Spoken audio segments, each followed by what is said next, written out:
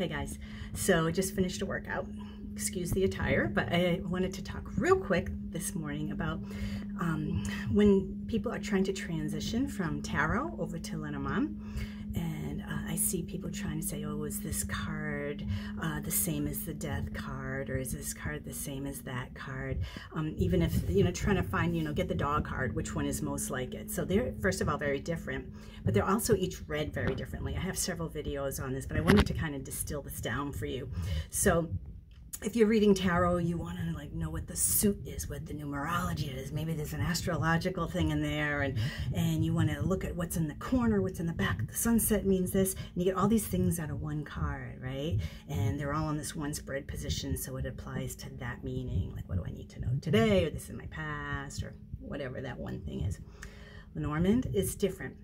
So I want you to picture, when you look at one Lenormand card, let's say we've got 4 cards laid out.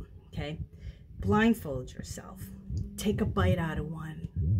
Wow, that tasted like a lemon. All right, stop. The second card, still blindfolded, take a bite out of it. That was an orange. Stop. The next one, try it. That one was just water. It wasn't like either, just water. Okay, good. The next one. Ooh, now that one was champagne. So you got 4 cards. One concept for each, okay? But they aren't read as one. So these 4 things would create something. Let's say, then what you got to do is say like, ooh, lemon plus water. That's lemonade. The 2 things become one unit. Ooh, it's like orange juice and champagne. That was a mimosa. That was great. So, and you start like combining them so they become distilled down to one. So instead of going into one card and expanding it, you're taking multiple cards as an expanded unit and distilling it, bringing it down to like one concept or one sentence. So you're reading it like words. Boom, boom, boom, boom, boom. Just taste, taste, taste, taste, taste. You're not going to be sinking into it and looking at all the different aspects of it or what the image looks like and all this stuff. You're just going to, boom, scan across it, get one quick meaning. So if you're hovering over your cards a long time and trying to see, could it also mean this and could it also mean that?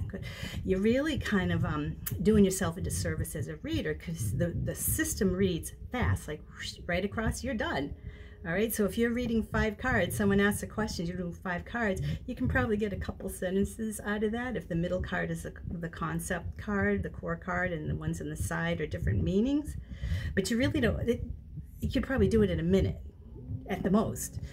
If you're reading 3 cards and it's a yes/no question, just know if it's a yes or a no. So it doesn't go on and on. You might get one sentence. Why? And you want to pay attention to the positive, negative, and neutrals. This is something most people forget, and I will have separate videos on that coming up next. But just boom, boom, boom. Get a taste of the orange, get a taste of the champagne. Ah, those 2 together are a mimosa. Have yourself a great day.